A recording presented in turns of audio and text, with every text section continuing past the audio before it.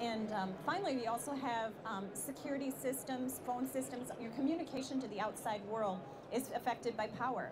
If you have cordless phones in your home, they're not going to work when the power goes out. If you have a cell phone, it'll work until the battery dies, and then you have to try to find a place to recharge it.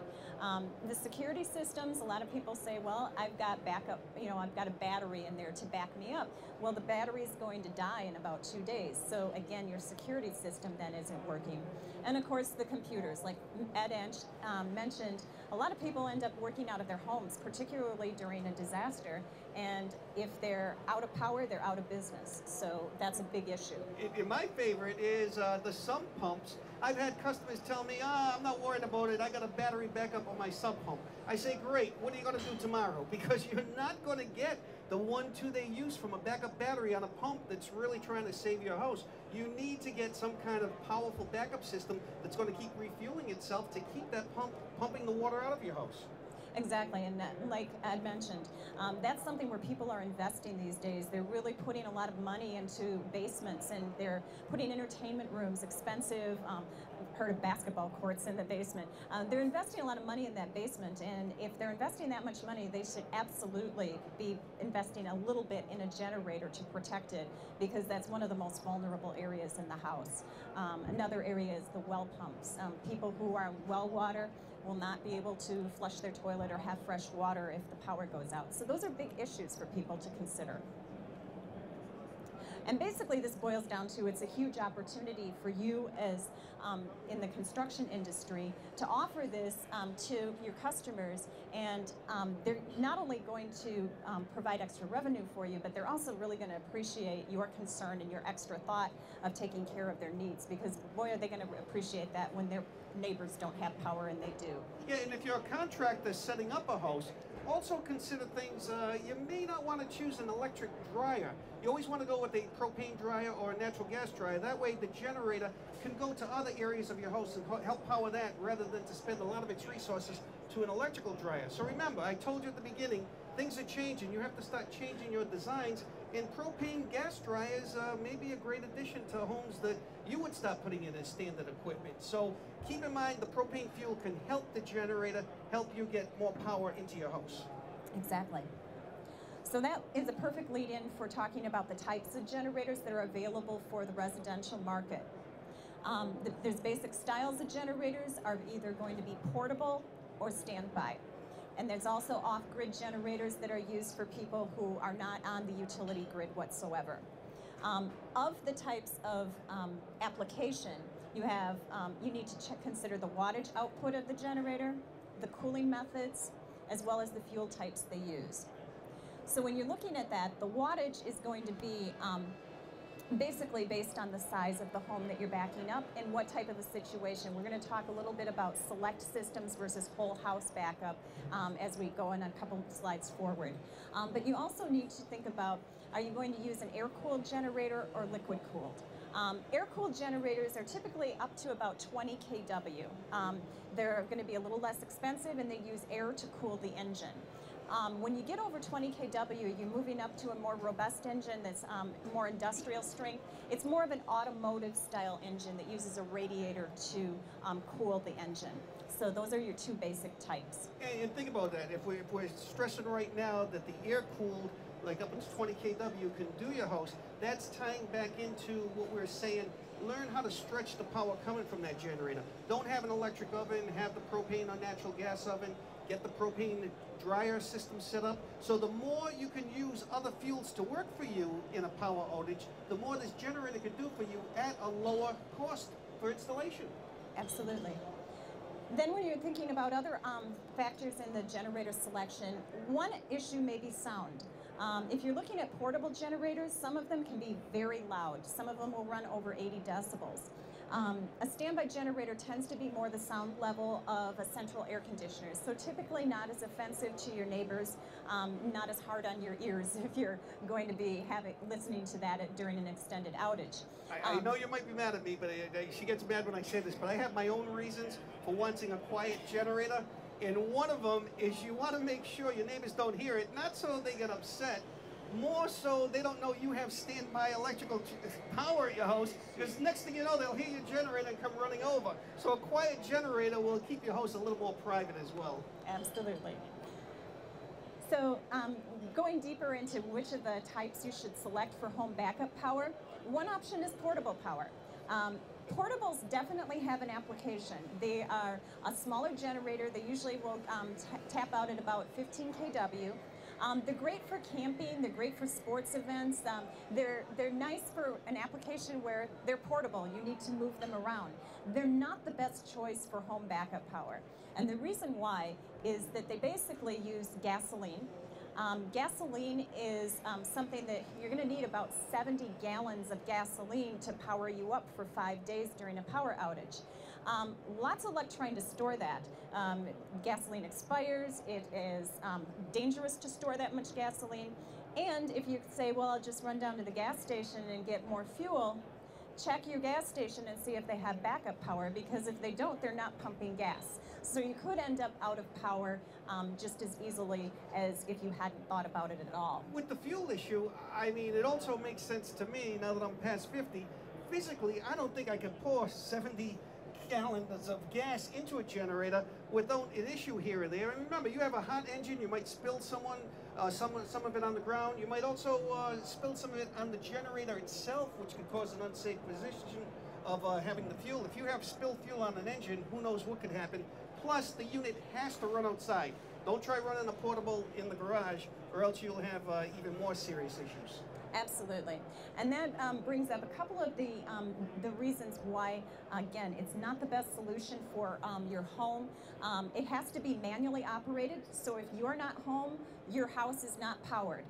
That means in that ice storm where you may be safely on vacation in Florida, you might be coming back home to frozen pipes, or the reverse, you may be coming back to a melted freezer if it's a hot day. So again, manual operation, and you're going to have to refuel it several times during the day, and that means going inside and outside during the storm. So in contrast to that, you have standby generators. Standby generators are monitoring your power 24/7. They're completely automatic. So even if you aren't home, you have a transfer switch that's monitoring utility power. If it goes out, it's going to sense that, send a signal to start up your generator, transfer the power over the generator, and automatically that power is restored without the homeowner having to do anything to start it up. It also is going to be permanently installed. That means you have a professional doing it, which means that there aren't as many risks of somebody putting it in the garage or putting it next to a window. It's going to be in the right place. It's going to be safe. The homeowner isn't touching anything. Their life just goes on with all their power running as if nothing had happened. They're not touching extension cords. They're not refueling. They're running on liquid propane or natural gas, so they aren't handling fuel at all. Yeah, those, of course, are self-feeding fuels. So as long as you have a storage of fuel going to the unit, that unit's going to run for as long as you need it. And we're going to get into some of the fuels also that can run these generators. But remember, if this is a standby generator, and basically it's your own portable electric supply in the back, it does make sense in a lot of cases to have your own propane tank, because now that's your fuel supply where you don't have to worry about it being cut off by someone else other than yourself. And the other things it does that we didn't talk about yet is it provides a cleaner power. And by clean, I'm not meaning green, although it is a greener application, but I mean the power quality is cleaner. It's a better power quality for sensitive electronics. There are products such as plasma screen TVs, computers, that are going to be damaged if the power quality that is coming into them is not a nice, clean source with tight voltage regulation, frequency regulation, harmonic distortion needs to be minimal, or else those are going to get damaged. And there are some products that won't even operate on a widely variable power quality. So we've heard about air compressors that won't work, and that's something that will will happen if you have a portable generator, it may not provide that cleanliness of power. So it's something you definitely want to look for in your standby generator. So the other type of generators are off-grid generators. These are very similar to standby generators, but they're used to back up a solar power system or wind power system, or they may be used in applications where there is no utility power at all and it's the sole source of power for the home. These may be designed slightly different than a standby generator because they're usually called upon to operate more frequently, and they have to run for longer durations than a standby application. So again, they may have a slightly different design. They may also have a different warranty. But other than that, they're very similar to a regular standby generator. Now, how many people do we have here associated with Lead Green, the Lead Green Associates, Lead Green AP? Oh, that's good. Okay, this is something that could be very useful to you. Right now, this trend in construction is to get all your LEED credentials. I just got the Lead Green Associates, and one thing, Melanie, that they're talking about is exactly what you just mentioned here. There is going to be more and more on-site power systems used for the new homes coming up for the future. So these generators right now are going to play an important role into letting homes get built to the green standards. Excellent. So that leads us into the fuel choices available on generators. Gasoline is usually the choice used for portable generators. It's great for short trips or day use, but we talked about some of the drawbacks. It's very volatile, so storing it can be an issue, and it also degrades over time. So unless you're refreshing your supply, you may find that you don't have a good gas anymore, and that can make your engine run poorly. There's also oxidation issues, and we mentioned that for a 5-day outage, it would take 70 gallons of gas. Another option that you'll see is diesel generators. Diesel may be an excellent choice for a larger industrial application. It's something that's relatively inexpensive, and it does allow you to store large quantities. So a lot of people will turn to diesel for those applications. But again, it's not the ideal choice for a home standby generator. And the reasons are a lot of the same issues that you have with gasoline. It can go bad if you don't have stabilizers. There's condensation can be a significant issue, and it can overwhelm your fuel pumps. So that leads us into natural gas. And natural gas may be an excellent choice if that's already available to the home. It can be very inexpensive. Natural gas has low emissions, and it's very efficient fuel. There are issues if the natural gas isn't running up to the home. It can be very expensive. It also is a little bit vulnerable to a couple of issues, and one of them is flooding. Natural gas can be shut down if flooding occurs, and also in earthquake situations, they will frequently, the first thing they do is shut down the natural gas lines. So you do have to be concerned about that you may not have power because somebody else shut down your gas line. Oh yeah, and even in areas that do have natural gas, as Melanie was saying, sometimes the best choice would be to put your own propane fuel back there because the installation costs will be a lot lower than digging up your yard to take the main in.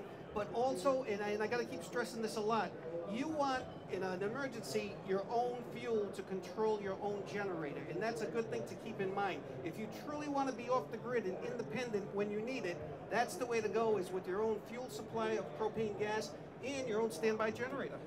Right. So Ed basically just explained the next slide, which I didn't see that. Sorry. Perfect. And it's again, just like natural gas, it's a very clean source of power, low emissions, very efficient, and all of the advantages that Ed just explained make propane an ideal choice for backing up your generator. And by the way, don't worry about the looks of a propane tank. Melanie's going to get into a few ways that you could change the look of a propane tank. My own yard, I have it behind some bushes. I never even know it's there, and I could get access to the tank anytime. Right. And this slide will show you the difference. You can have the above-ground tank, like Ed just mentioned, which again can be very unobtrusive and easy to access. Or you can bury the tank underground, and again, you just have a little mound that is shows for servicing, refilling, and testing. So that, again, if people have an objection to having a propane tank outside their home, burying it can be an option that doesn't take up any yard space, and it's very attractive.